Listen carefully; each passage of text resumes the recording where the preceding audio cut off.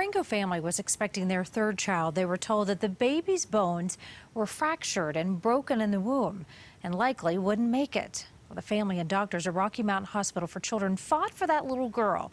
CBS 4's Mackenzie O'Keefe has their story. The Calvillo family, life is filled with a lot of love. My boys had been asking for a baby sister for a long time. But when Anna was pregnant with their third child, at the 5-month ultrasound, the family got some tough news. She's just like, his baby's bones they're bent and they're fractured. This was the first time I'd seen it prenatally, especially to this degree. What doctors did know is that her bones were so weak, she likely wouldn't make it through birth.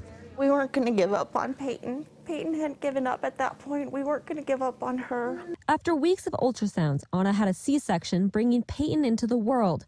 Despite all odds, she came out with a few rib fractures, but no broken bones, and she was breathing on her own. She was a miracle. Staff at Rocky Mountain Hospital for Children found Peyton has hypophosphatasia. It's a rare genetic condition that affects bones and teeth. This ultrasound shows how bowed her bones were at birth. But at just 6 days old, she began receiving medicine that strengthens her bones. And every week, she's showing signs of improvement. It's been so exciting to see her do all the things, to crawl, to walk. A little girl who beat all odds against her.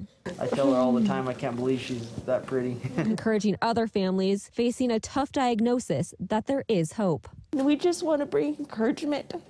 She's a miracle. Her family says the most important thing through this is they never lost their faith. Staff here will continue to work with this girl to make sure that her bones continue to get stronger. In Denver, I'm Mackenzie O'Keefe, covering Colorado First.